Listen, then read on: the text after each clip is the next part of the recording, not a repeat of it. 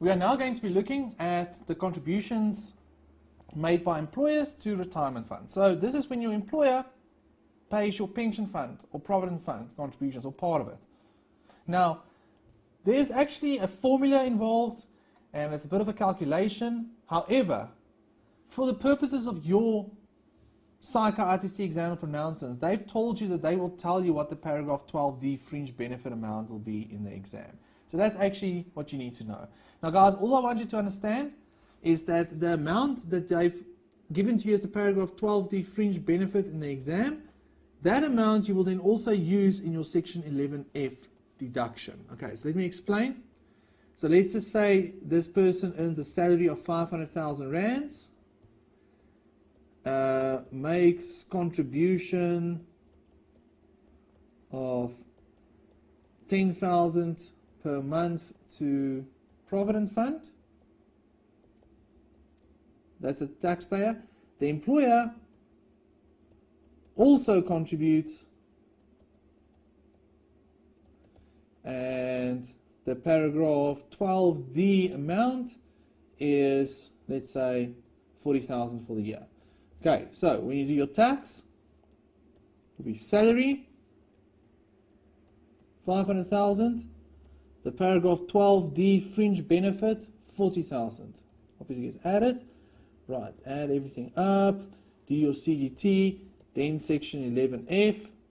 The actual contributions is then by the employer, so that's 40,000. And by the taxpayer, he makes a contribution of 10,000 rands a month, so 120,000 rands. So 160. And then limited to the lesser of 350, or 27.5% times the greater of remuneration,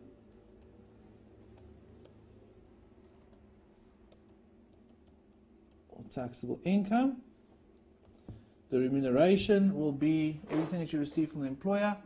So it'll be the 540,000 there. Right, taxable income is also 540,000. That's 27.5% times 540.